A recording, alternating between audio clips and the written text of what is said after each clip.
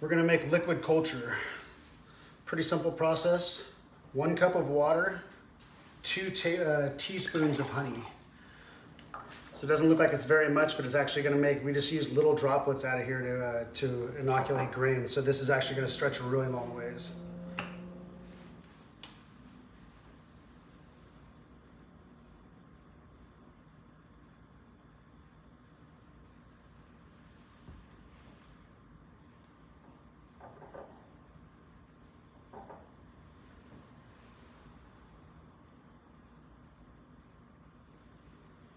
If you wanted to double the amount of liquid culture you're gonna make, you just do two cups of water and then 2 additional teaspoons of honey. Any honey is fine. It doesn't matter what kind of honey. It's just, that's what the honey is what the mycelium munches on when it starts, once we put the mic in there to start eating. Last thing we want to do is put the stirrer in there. If you don't have a stirrer, it's okay. You can actually just make the liquid culture and then stir it by hand once a day. Just stir it around. But for $30, you can get a little stirrer that you drop this into. It's got a magnetic stir on the bottom of it, so this will spin inside the water and keep it stirring around, which helps the mycelium form faster. It keeps breaking it apart into little pieces. So from there, we're just going to put a lid on here. Again, we're going to have a 1/4-inch hole with some polyfill in there.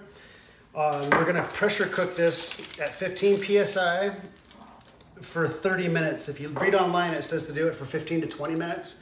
And the reason they say to stop at 15 to 20 is because it breaks down the honey. I've always pressure cooked mine at 30 minutes, and I've never had any issues with the honey breaking down and it being an issue for the mycelium. Mycelium still eats it just fine. Never had any issues. So do 30 minutes, that way you make sure you don't have any contam in there. So from here we want to put our honey into the pressure cooker. Make sure we have enough water.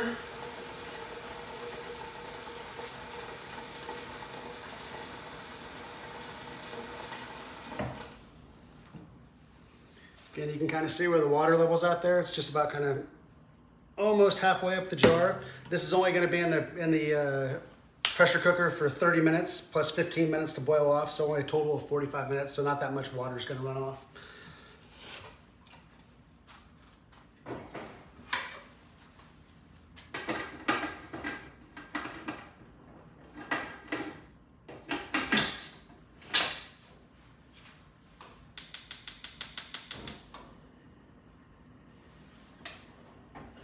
Okay, we'll wait for that to build pressure, and then once it does, I'll show you the process from there.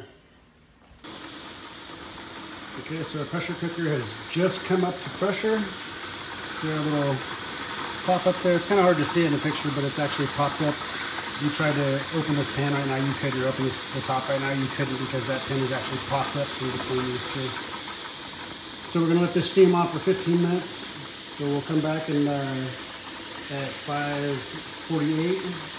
And we'll put the 15-pound rocker on there, build it up to pressure, and then we'll let it pressure cook at 15 psi for 30 minutes.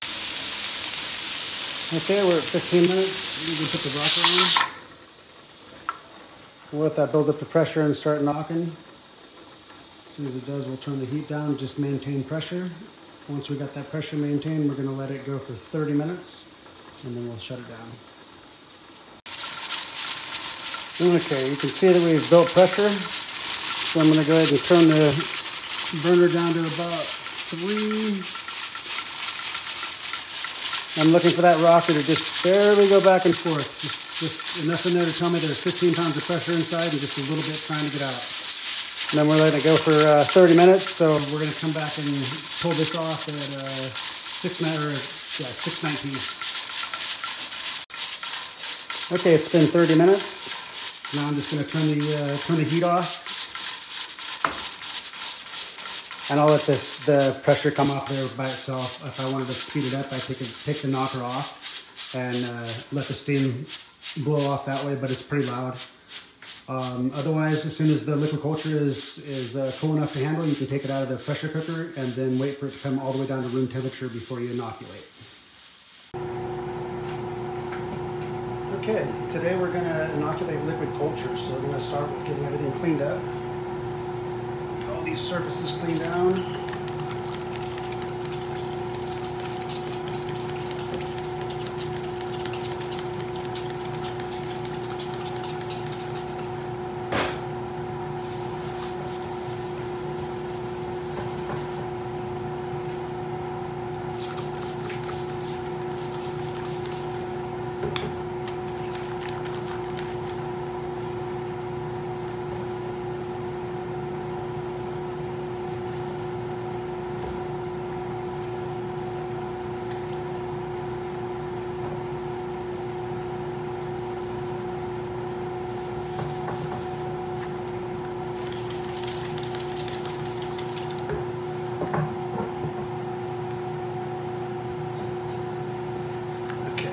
get everything clean, but I'm not going to be setting anything down here on this surface. I'm really concerned about getting this surface up here clean, this shelf clean.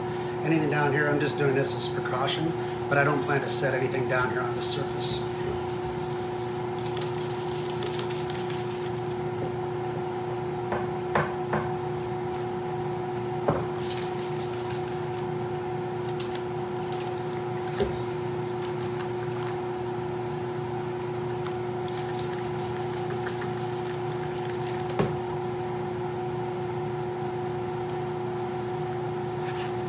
So there's the mycelium I'm going to use for inoculating the liquid culture. This is the scalpel I'm going to use to cut out the mycelium.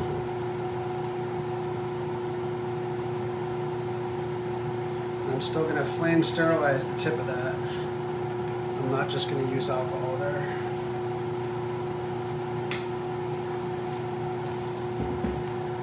Nothing inside of this pressure cooker has been exposed to the air, so it's still sterile inside.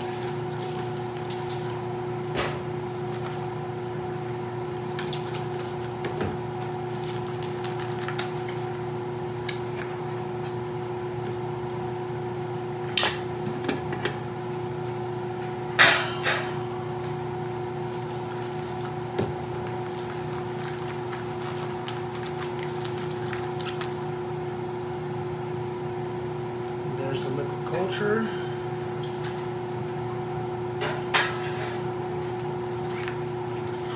Re-sterilize my hands, make sure I've got it as clean as possible.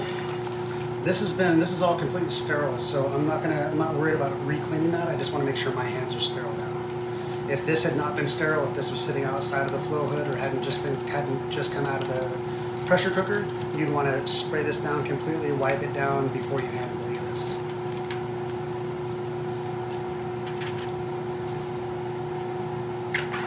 I like to loosen that lid before I start doing my work. I'm not going to take it off yet. I'm just going to loosen it so it's real easy for me to get to, or for me to take off.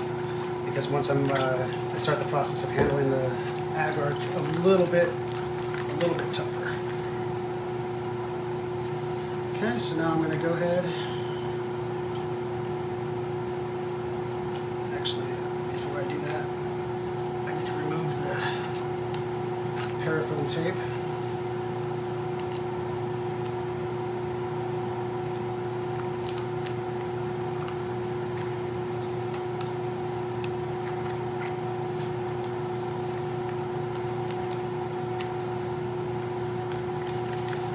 Spray just to be sure.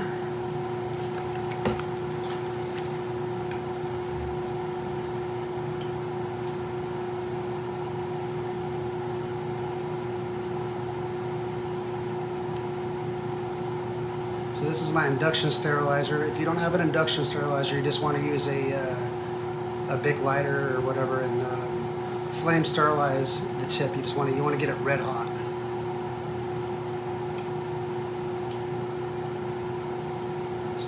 A little bit longer, but I think it's because I had some alcohol in here. Usually this steams up right away. Yeah, there it goes. If you're able to see if that was red hot or not, but it was. So what I'm going to do is take this plate off, turn this upside down, handle this. I want to keep the agar as close to that flow hood as possible, so I'm just getting clean air across here while I'm handling this. I'm just going to cut a little piece of that agar out, recover the, oh, didn't do that very well. I'm going to have to come back and re-sterilize that. I'm going to drop this agar right inside there.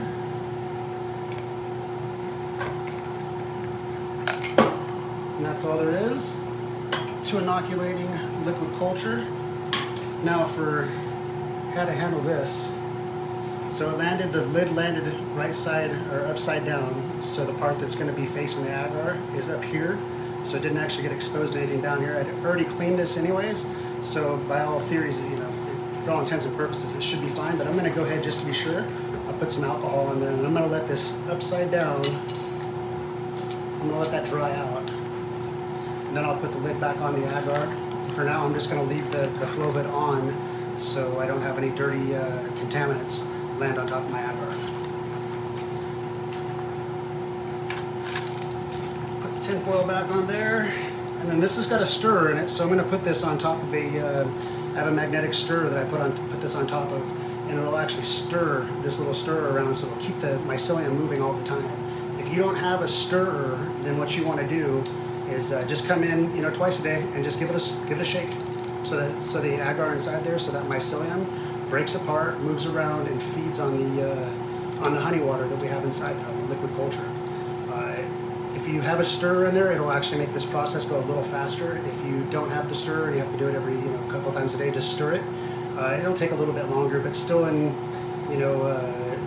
4 or 5 days with a stirrer, this is ready. In 6, 7, 8 days, if you don't stir it, it'll still have enough mycelium to get it going if you have to hand stir it. Okay, here's a picture of what the stirrer looks like, or here's a video of the stirrer. So I just set this on here. There's a magnetic stirrer underneath here. I would turn the dial, and you can kind of see it spinning up. The speed you're looking for is you can see that there's like a funnel going all the way down to the bottom. That's a little too fast. You want that funnel to be right up towards the top. Just keep things moving. It doesn't have to be super fast. And if you can see that, that's about the speed you're looking for.